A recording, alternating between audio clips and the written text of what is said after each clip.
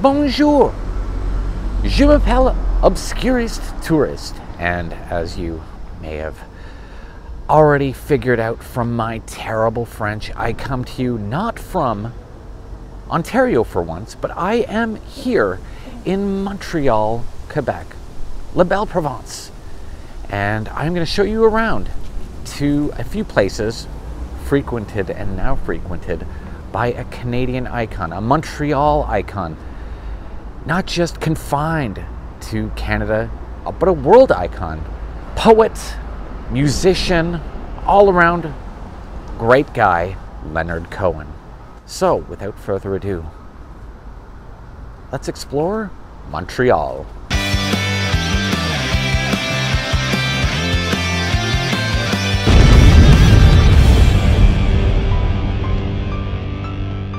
Leonard Norman Cohen was born in Westmount, Quebec on September 21st, 1934. And in case you don't know the name, I'll fill you in.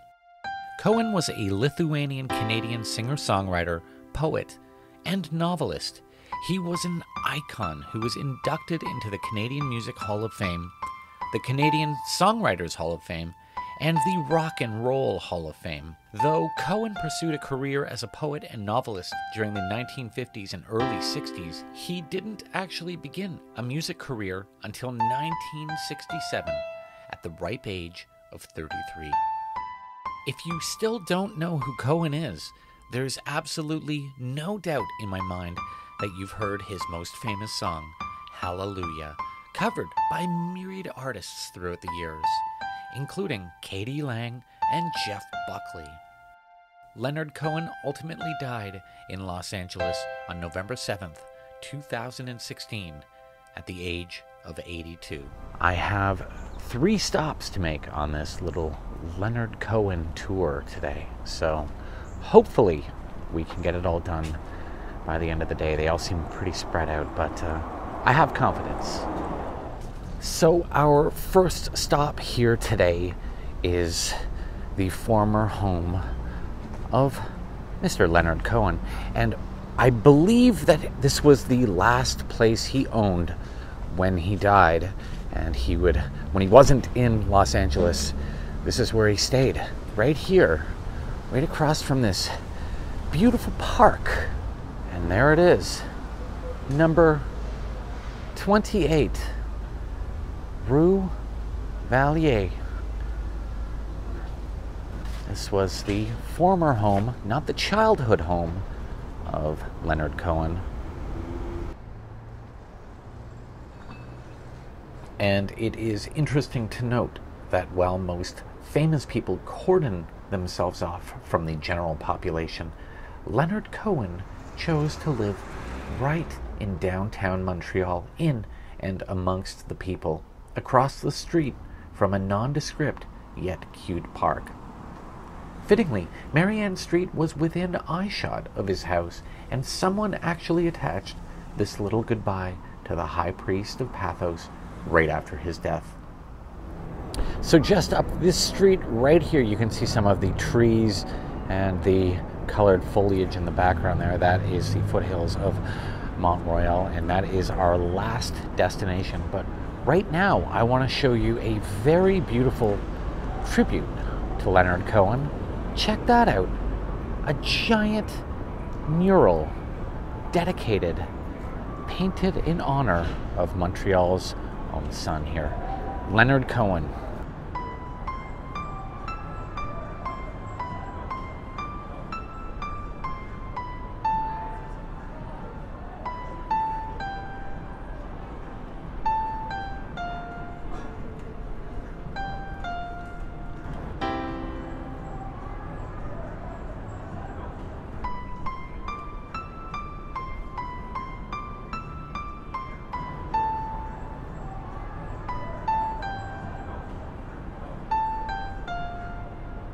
So my last stop today is also Leonard Cohen's last stop, because I am on the hunt for his grave site where he was buried, his final resting place.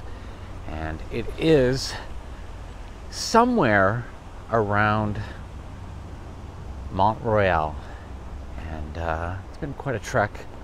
You can see right behind me, I brought Big Blue, Grand Bleu, to Montreal to help me in my little hunt and our little tour here. I actually mistakenly brought this hat when I was packing to come on this trip.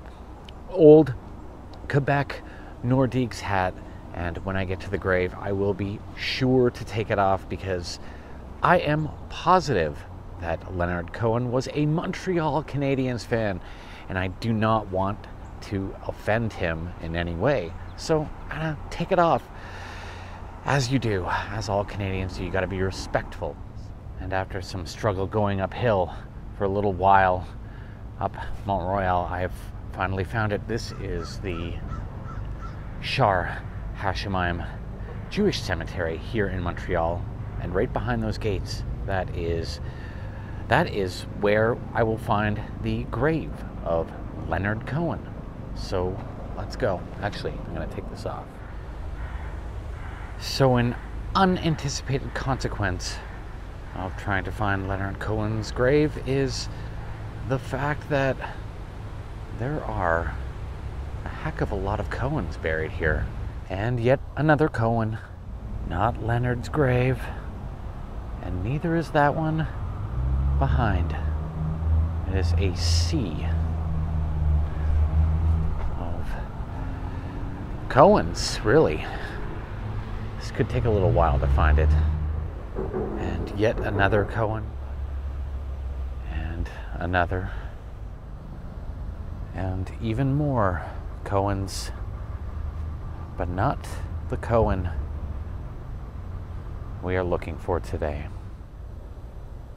And yet another.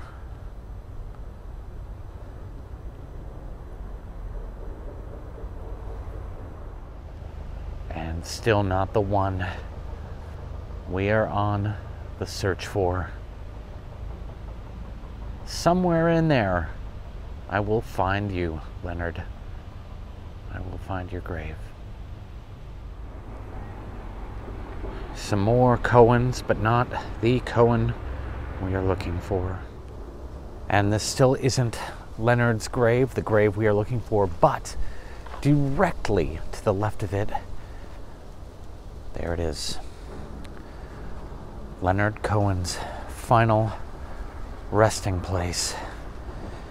And contrary to popular belief, he actually did not die in Montreal, but chose to be buried here, his lifelong home where he was born.